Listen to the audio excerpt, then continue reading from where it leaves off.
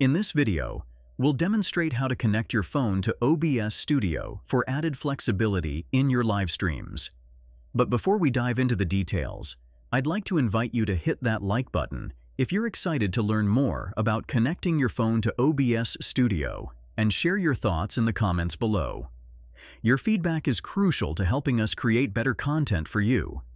Now, let's get started. Have you ever wanted to seamlessly show something from your phone during your live stream without setting up an entirely different streaming setup?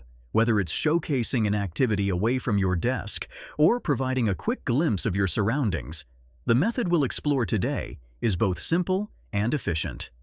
Firstly, make sure your device has a camera, microphone, and internet connection. Open your preferred browser on your device and navigate to video.ninja, formerly known as OBS Ninja.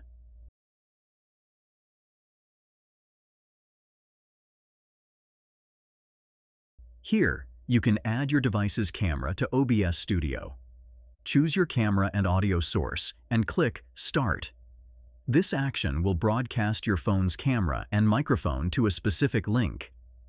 Copy the link on your phone and add it to OBS Studio as a browser source.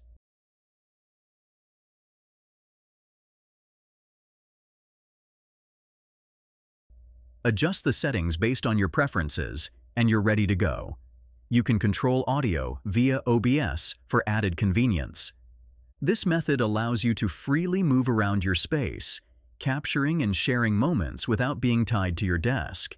It's particularly useful for impromptu segments, such as showcasing different camera angles or going on an adventure within your surroundings.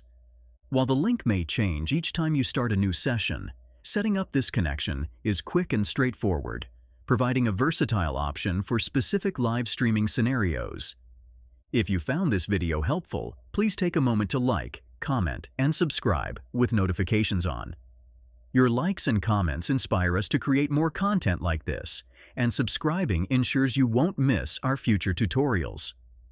For additional tutorials and live streaming tips, visit our website at MediaMagnetGuide.com. Thank you for watching, and I look forward to assisting you in the next video.